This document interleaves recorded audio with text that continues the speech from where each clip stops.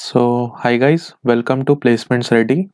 In this series, we will be solving problems from Problem of the Day Geeks for Geeks, which is a curated set of problems which are asked on day-wise basis. So, today is 28th, and this solution will be coming out after the day, right? Like if the problem has been asked on 28th, the answer will be coming out on 29th. So if you guys are interested in solving this, you can watch the solution out on the next day. Okay, so today is 28th and the problem is count triplets. So let's read the problem statement out. So basically here it is written, given a sorted linked list of distinct nodes, right, which means no two nodes have the same data and an integer x, we have to find the number of triplets which sum up to x, right? So if you observe the sample test case here, so the linked list is 1 2 4 5 6 7 8 9 and the target is 17. So we need to find the number of triplets which sum up to 17, right? So here if we see the explanation, so in the explanation it is written the triplet 269 and the triplet 458 which have sum equal to x, that is 17, right? So total triplets are, this is the first triplet and this is the second triplet, so our output should be 2, right? Similarly, in the second test case we have total 5 triplets and we have to print the output as 5. So if you observe, the expected time complexity for this problem is order of n square and the expected auxiliary space is order of n, right? So let's see how can we solve this problem out. So basically you are given a linked list, right? So let's see a sample test case. So 1 2 3 4 5 6 8 9. I hope this is the sample test case 1. So 1 2 4 5 6 8 9 and x is equal to 17, right? So what we can do here, right, we have been given that you can use a auxiliary space of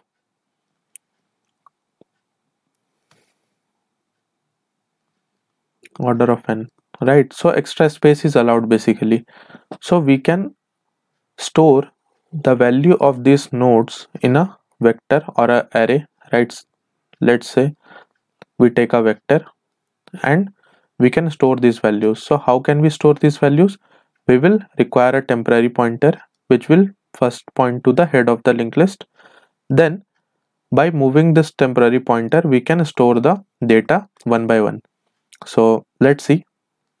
In order to do that, what we can do, we can declare a temporary pointer which will be initialized to head, and while this temporary pointer is not equal to null, we will be pushing the data into the vector. So basically v dot pushback tempero data. So what it will do, the vector will contain all the values present in the linked list, right? So that's fine. Now in order to calculate the triplets, the brute force approach you can use here is that you can run 3 loops, right? So basically we have 3 loops. I will be running from 0 to n minus 2, or you can say n minus 3, and then j will be running from 0 to n minus 2, and we can have another loop inside this j loop which is k equal to 0 to n minus 1, right? When I say n minus 3, then less than equal to n minus 3, right? So in this way we can check if array of I plus array of j plus array of k is equal to our target, then it is sure that we have got one of the answers, right? I hope that is making sense. So we can increment our answer.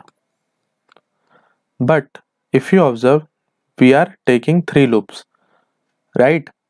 One loop is inside another loop. So basically the expected time complexity here will be order of n cube. But the question is demanding that we should have a time complexity of order of n square. So let's see the optimal approach. So as in the optimal approach, we are allowed to use a space of order of n. So what we can do, we can store the data in a vector, right? Then what we can do, we can simply sort this vector out. So you can sort v dot begin and v dot end, right? So this will help you to sort the vector. Now what you can do, let's say I am running it on a smaller input, let's say 1 2 3 4 6, and the required sum which we need to make is 9. Okay, so we will start our pointer I from here, right? And what we will do here, like we will be requiring two pointers, basically j and let's say k. Okay, or you can name it as, let's say, start or end for better clarity. So s or e, right? So in the first case, like when I is equal to 0, what you can do, you can have start at 1 and end is equal to 4. So you can add 1 plus 2 plus 6, so it sum up to 9, right? So what you will do, you will increment s and you will decrement e. So now s will be incremented and e will be decremented. So e will be here and s will be here. Now you will add again 1 plus 3 plus 4, which is equal to 8. So now in this case, what you will do, you will try to maximize the sum, right? So basically you will try to maximize the sum. So now our sum is 8. In order to maximize the sum, you know one thing, that your array is sorted. So what you will do, you will try to increment s. Then only your sum will increase, right? So you will try to increment s. Now as soon as the s reach e, we can't take three elements, right? So s and e will be pointing to the same element. So in that case, we will be allowed to take only one out of this and this. So that will not form a triplet and our while loop will stop. So basically you can observe, like the condition for the inner loop will be s less than equal to, or basically s less than e, right? It should not be equal to, because in that case we will not be able to form our triplet, right? I hope that is making sense. Now in the second time, what will happen, I will be incremented to 1, right? And you will start your s from I plus 1. So s will start from here and e will be here. Now again the same thing, 2 plus 3 plus 6, which is equal to 11. Now in this case you can observe, like our sum is greater than the target, so you need to decrement the sum. So what you will do, you will now try to shift e backward, right? So what will happen when you try to shift e backwards, you know your array is sorted, and if you try to decrement the value of e pointer, your sum will decrease, right? So that will make sense, like you are trying to have the value of sum smaller. So okay, no problem, e will be here in the next case. Now again you will add 2 plus 3 plus 4, so which is equal to 9, right? Now this is equal to our target. So we have got another answer, which is equal to 2 3 4. So this is another answer, so answer will be incremented, right? Now next time I will be here, s will be here. So basically let me rub it out. So I will be here, s will be here, and e will be here. So 3 plus 4 is 7 plus 6 is 13. So that is greater than our target sum. So we will try to decrement e. But as soon as you try to decrement e, your s and e will collide and this while loop will not execute. And now our I has reached n minus 2, right? Sorry, n minus 3.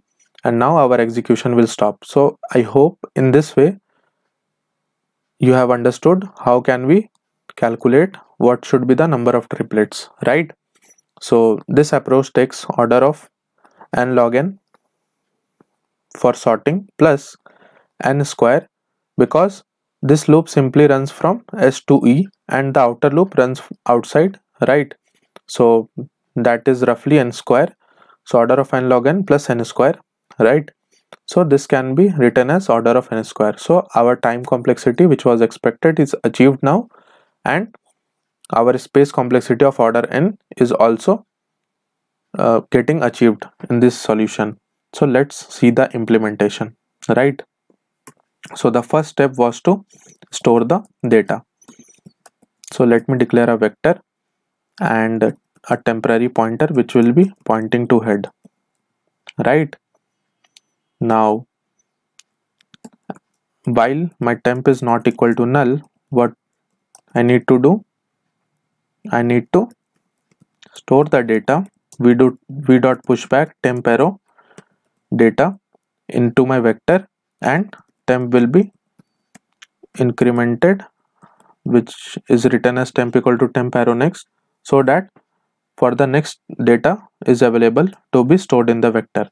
So in this way we can store the values in our vector, right? Now the next step was to sort this vector. So sort v dot begin, v dot end. Now int I equal to 0 will be the starting point, and while my I is less than n minus 2,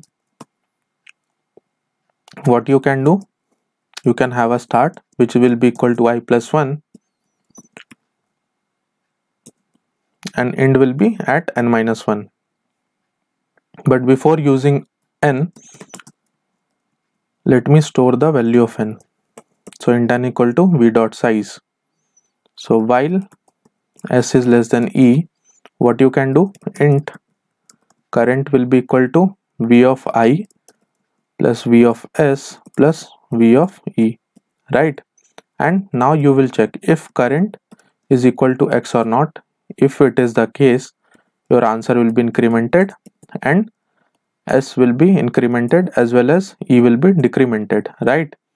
Otherwise, if current is less than x, what you will do, you will try to maximize the sum, right, which is stored in current, or so basically in this case s will be incremented, or the else case is if current is greater than x. So in that case you will try to decrement your answer, right? And finally, once the execution of this loop is over, what you will do, you will try to increment the value of I, right? And finally, when this I loop gets executed, you will try to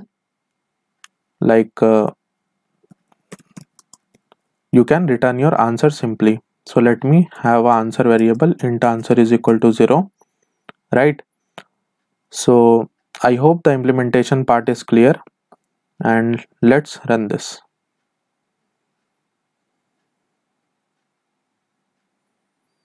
So it is giving correct answer on our sample test case, right? So let us submit this.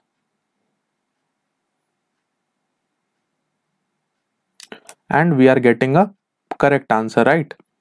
So I hope the solution and the problem statement is clear, and the brute force approach as well as optimal approach is clear, right? Thanks for watching this video, and we will meet again in the next video where we'll be solving the problem of the day question in the next video. So if you have watched this video and if you have liked this video, please subscribe to our channel, right? And we will be coming up with more videos in future. Thanks for watching.